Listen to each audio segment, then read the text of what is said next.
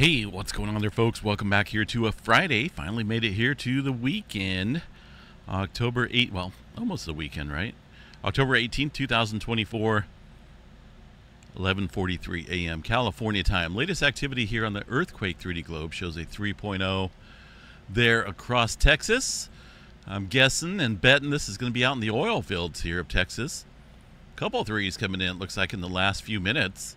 We check out the satellite view out here. It's right next to a massive amount of oil fields out here. Goodness, and wastewater disposal ponds. Now, that's a lot of activity out here across the area of the Permian Basin area. It looks like one of the largest oil operations out there. I was out there earlier this year, and just miles upon miles of oil fields, and that's what's going on out there. In those oil fields, earthquakes, and of course, the North American plate out here almost always under stress and strain, even inland away from the plate boundary. So these areas that have been poked and holed and bored into and withdrawn gas and oil pumped back into wastewater, well, they see earthquake activity. And that is the future of Texas. A lot of earthquake activity in store for Texas and any other oil fields out here that have not been hit. Last 30 days of earthquake activity in Texas shows about 545 earthquakes out here. That's actually a fairly minimal amount compared to months that we have seen here in the past. Sometimes that can get up above 1,000, even a couple thousand in terms of earthquake activity out there. So that's fairly minimal. But that's where the earthquake activity is picking up right now. As far as West Coast goes, of course, we had that earthquake out past the Cascadia subduction zone, just shy here of the mega thrust area from last night. No new adjustment going on out here across the area of Oregon, Northern California, or inland. We had another earthquake up here. This is going to be associated with the northern edge of the Juan de Fuca Ridge, spreading seafloor center out here, 3.1 from late last night. So that earthquake followed this one here, which was a few hours earlier. So we had a little bit of adjustment taking place out here last night. But since then, there's nothing showing up. One earthquake here in Northern California, 2.0 outside of Bernie. That's there's a couple different fault systems up here. Northern edge of the Sierra Nevada mountains. Bay Area, fairly quiet. Not a whole lot going on there. Southern California, one earthquake on the Garlock Fault shear zone here, 1.5.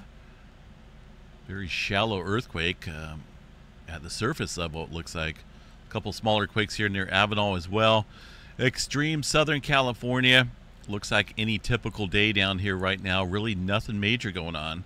A couple earthquakes here in the Los Angeles area. One of those looks like it's on the Puente Hills Thrust Fault, 1.7 from yesterday. But really nothing of major value going on. Well, I shouldn't say value. Major interest right now across the California area. Looking at the last 24 hours of earthquake activity. So far today, 5.4 earthquake, going to be the largest here near the Izu Trench. Now, earlier this morning, well, let's see here. This was following that event. Interesting. One of the latest quakes I should show on here is going to be this 4.5 into the Volcano Islands area of Japan, 89 miles deep. Most of the time here, when we see these deeper quakes triggered into the subduction zone, we'll see follow-up larger events. But this is opposite here. We've seen a shallow event. That looks like it added further strain down dip. But ultimately, we should see some adjustment out here following this deeper activity. It just kind of makes sense there. This is a little backwards, but tells me right here that things are could be getting a little active in this area. So we'll keep an eye on that region. Southern end of the Izu Trench, just off the coast here of Japan last night, a 5.1 coming in as well, about 39 miles deep here into the Japan Trench. Out here in Hawaii, not a whole lot going on. Still getting a little swath of earthquakes stretching out towards the Loihi Seamount, and that is obvious here in the last week of earthquakes. Today, a little bit of movement down here as well. Relatively deep, though, about 17 miles deep underneath this area. Not anything of any major interest going on out there for now. Alaska area, handful of smaller quakes. Really nothing big going on there. 2.5 map and above shows some 2s and 3s out there. Some from yesterday, some from today. Let's see what else we got here on the Earthquake 3D globe. Middle America Trench calming down slightly after a couple days of increasing seismic activity. Goodness, we've seen a lot of earthquake activity out here earlier this week, midweek or so. Also across the area of Dominican Republic, looks like a few earthquakes going on over here around Puerto Rico. Some 2s and 3s. Latest a 3.4, really close here to the Puerto Rico Trench. South America area, typical movement going on down there, 2s and 3s. The Atlantic Ocean, really nothing going on to even speak of. A little 2.7 out here across the plate boundary. Triple Point Junction, quieter out here across the Mediterranean today as well.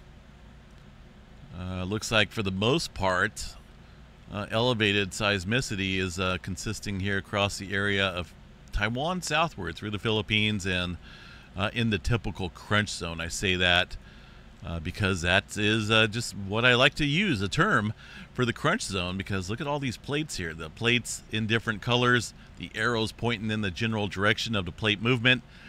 Out here across Taiwan, southward, Japan area, Java Trench is the crunch zone, kind of where all the plates tend to subduct and just come together. It's a very interesting area, but it sees a lot of earthquake activity on any given day. So it's just average out there right now across this area. But we will watch the Izu Trench over here. That's some interesting activity with the deeper and the surface adjustment taking place there across that area. New Zealand, couple 3s down there, but even so, this region looks a little bit quieter here today compared to the past couple days. All right, got anything major going on in space weather world? Let's check it out. Right now, goodness, I think we're entering into a little quiet period. Let's see what we got here for magnetic structure. Really, none of these. This area is an active area, but it's about ready to pop off here at the western limb and be out of sight, out of mind. We're left with a whole lot of unorganized sunspots out here with huge separations in between the magnetic cores there. That one as well. This area, yeah, there's not a whole lot here, folks. Solar flare threat's going to be fairly minimal until we see what's coming around the eastern limb here. There's another active region, but it doesn't look all that fancy for now. Let's take a look here at the far side sun watch. There's that area. This okay, so this is from yesterday, one day ahead, which would be today. That area right here, this is the far side area. This is the eastern limb. So this region is ultimately going to be, let me show you guys here real quick, going to be this area right here, because we're a day ahead. This is the 18th. This far side is from the 17th. So this is a kind of a weak, measly sunspot that's now visible.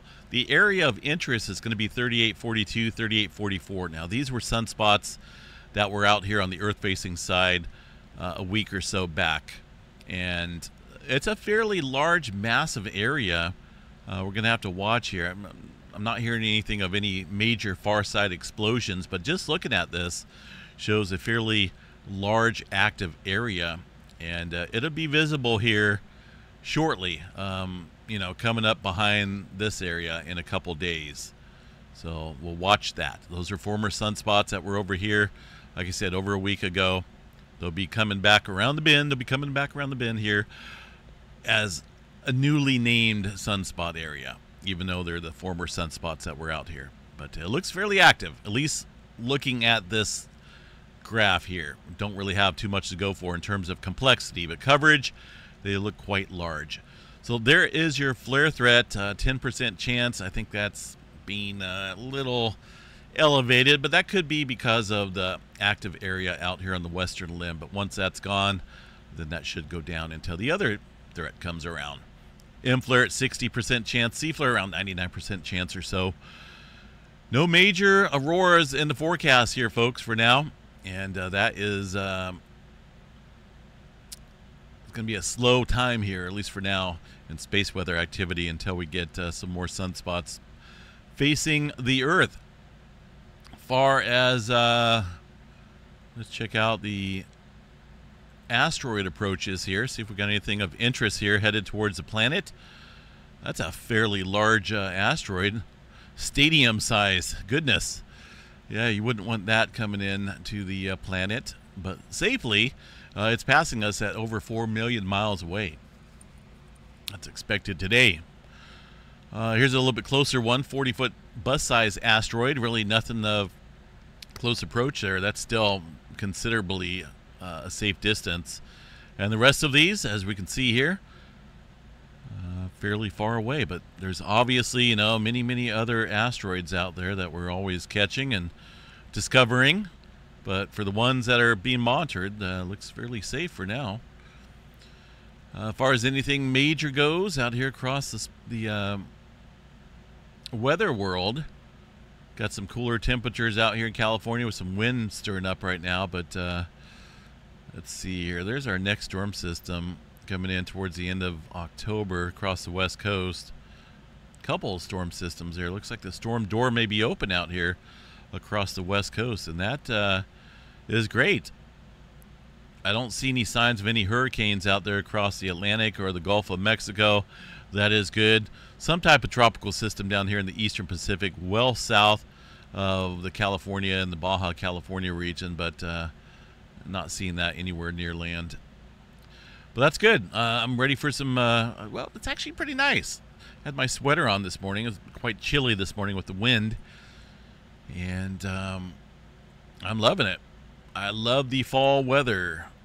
Let's see what we got here for temperature-wise. Thermodynamics here.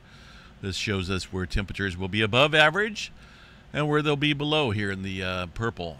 Above here in the bright red.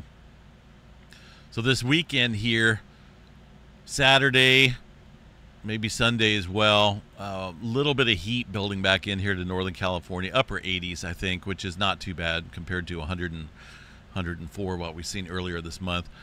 A lot of above temperatures here across the northern plains and into the Great Lakes area. Look at that massive high pressure going to be building up here with well above averages. We're talking about maybe, looking at some of these charts here, 16 to 18 degrees above normal here for the folks out in the northern states and portions of southern Canada.